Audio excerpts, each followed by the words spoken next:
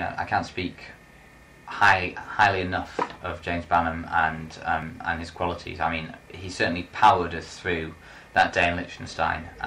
He took on the challenge. It was a photography challenge, but I think what he saw with his incredible vision was that we needed to cover ground, and whilst the rest of the contenders maybe saw it as a bit of an easy day, saw it as a bit of a chance to eat pizza, eat ice cream, basically me and James Banham got on our walking shoes, climbed to the top of mountains, hiked paths, and we got the shots that I think won us the day.